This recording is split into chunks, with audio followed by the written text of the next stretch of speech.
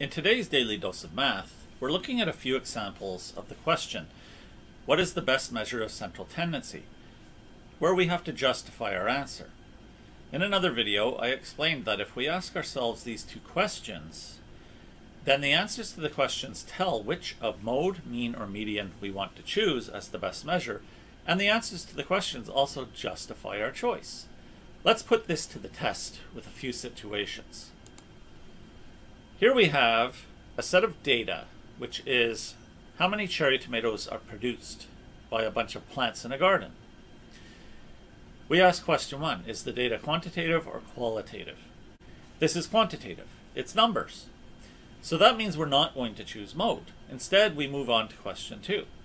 Is the data symmetric or asymmetric? Well, in this case, I have to look at the data a little more carefully to be able to see that this is asymmetric data, because there are a lot of values clustered between 45 and 53, with only a little bit of data that is larger than 53, the 54 and the 55. But lower than 45, we have quite a few values, and they're spread out quite far. We have 42, 40, then we skip all the way to 31, and then several in the 20s.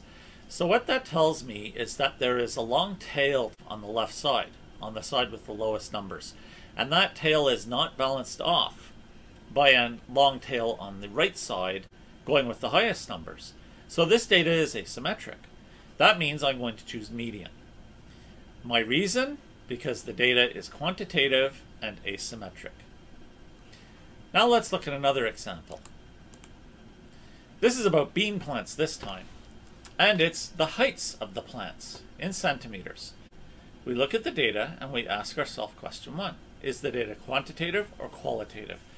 It's quantitative again, it's numbers. So we move on to question 2, and that means we're not going to choose mode. Question 2, is the data symmetric or asymmetric?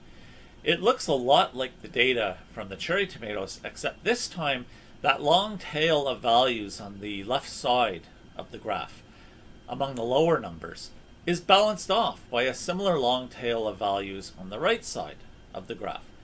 This data is roughly symmetrical, so therefore I'm going to choose mean. My reason? Because the data is quantitative and symmetrical. One more example. Here I'm doing a survey among students as to which classroom we should have our math class in next year. The students are choosing from a bunch of choices.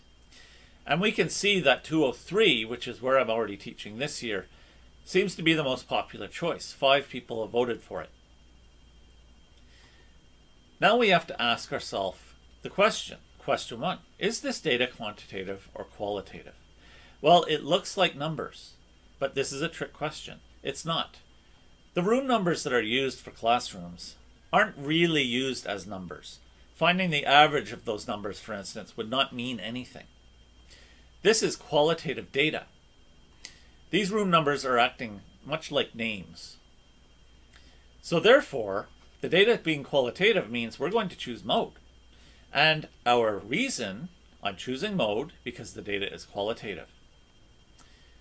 This has been a few examples of how to choose the best measure of central tendency and justify your answer. It is today's Daily Dose of Math. Please like, subscribe, and share.